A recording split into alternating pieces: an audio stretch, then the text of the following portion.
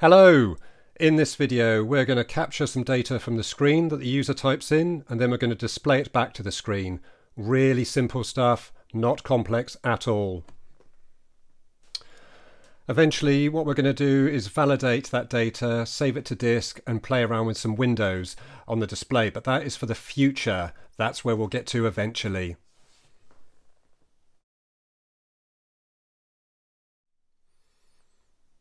Right, so here we are in AMOS Professional. So let's get going. So for my code, I'm using line numbers. So we'll start off with line 10 and we'll make this a rem statement. So rem stands for remark. So it's just a comment we can put in our code. So rem, this is program for my quick and dirty AMOS coding part 1. So rem statements are not picked up by the program at all. They're not run, they don't get executed. So with this one, first thing we're gonna do is create our screen. So I always like to have a high-res screen. So what we'll do, we'll open a screen by using the screen open command. This will be screen number 1. It will be 640 by 300. It will have 16 colors and it will be high res. So that gives me a nice tidy screen to work on. All these screen resolutions are in the AMOS manual, be it the AMOS 1.2 or 1.3 manual or the AMOS Pro manual. So we're going to initiate that screen. I'm going to set the background color to the screen, the background color of the screen to black, which is the paper 0 command, 0 being the color for black. And then to make sure that that is actioned, we're going to clear the screen by using the CLS command. So if I press F1 now, we should get a black screen with a flashing cursor. Good. Right, so next up, line 50, we're going to position our text cursor on the screen. So it's positioned somewhere that's a little bit user-friendly. So I'm using the locate command and we'll go 1 position across and 2 positions down. At line 60, we're going to input our first bit of data, or rather ask for our first bit of data, and that will be your name. So your name, please, and we'll give that a space after the question mark. So when we start typing, we don't buttress up against that question mark. Semicolon, and we're going to assign whatever value is keyed in by the user to the variable name string. Okay, so we'll input that. Then what we're going to do, just to test this, we're going to move the cursor 1 across and 5 down, and at line 80 we're going to print what the user has just keyed in. Your name is semicolon name string. And something I do need to do, because this is affecting my OCD, I just need to change that to a lowercase. Right, so if I press F1, we can run that.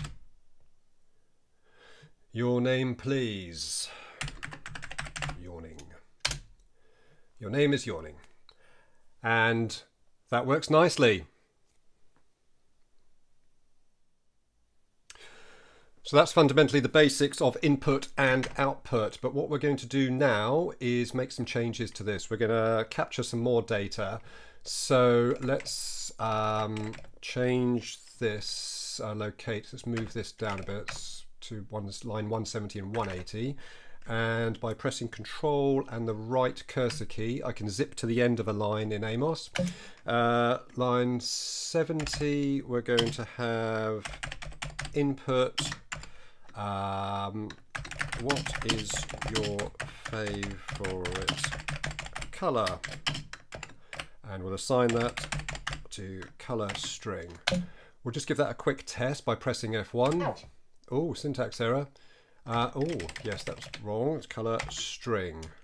So here's a great thing. Color is a reserved word in AMOS, so we can't assign a variable name called color.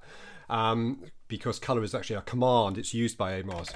So what we'll just do is, let's just call that C string for now. And we'll press F1, name, yawning. What is your favorite color? Blue. So, and of course it's printed out the yawning bit underneath because that's all we've told it to print out. You'll notice that we've got an indent issue here, so I need to correct that. So what we can do, line 65, we can do a locate, and we can just do, we want to come across one character, so 1 comma, and if we leave this blank, it should allow us, if I press F1, just to define the amount that we're indenting. Yeah, there we go, look at that. Cool. Right, and what we'll then do is get to the end of that line, we'll do a line 80 and we'll locate 1 comma, and at line 90 we're going to input, and let's do something with something numeric. What is your favorite number? Now this won't be a string, so we'll just call this n hash to denote it's a number. So let's F1 and let's run through this. So name is yawning, favorite color is blue. What is your favorite number? It's 7. So there we go, we're capturing data, which is great stuff. It's all working. So next up, we're just going to print that out in a little tidier fashion on the screen.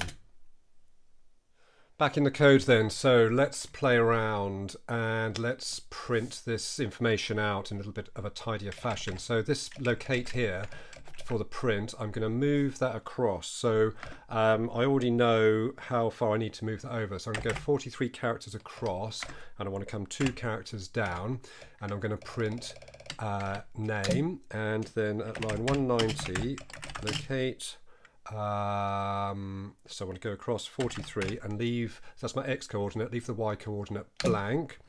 200 print your color was C string, and at 210 we're going to do another locate 43 across again, and we're going to do line 220, 220, we're going to print your number was n hash. Right, let's see if this works. So press F1 to run this program, and here we go. Yawning, favorite color blue, favorite number 7, and there we go. As you can see here, there's all our data. Yawning blue 7, and that is that. It is that simple to capture data and then display it back to the screen. Easy peasy. Before we end, we need to save this code so we can come back to it for our future lessons. So go into the project menu, select save as.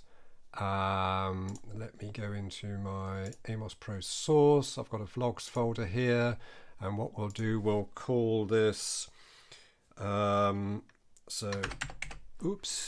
input code 1, and we'll save that. So that should have saved off. What we can do with AMOS, we can flick back to the workbench. You can click on this button here where you can do left Amiga A, which will switch us back to the workbench eventually. There we go. And I should have a copy of directory opus running. So if I go into my vlogs folder, there it is. There's my input code all there, ready for the next time. And we can use left Amiga A to switch back to AMOS. And there it is. It's all there, all happy. Thanks for watching this. Hope you'll join me on the next one where we'll start to expand this code and start to do something interesting with it. We'll start to validate, check the data that's being put in. We'll think about writing this out to its own file. We'll change the screen around as well and play around with some windows. So if you want to keep up with that, please like and subscribe. Thank you ever so much. Take care. Catch you on the next one.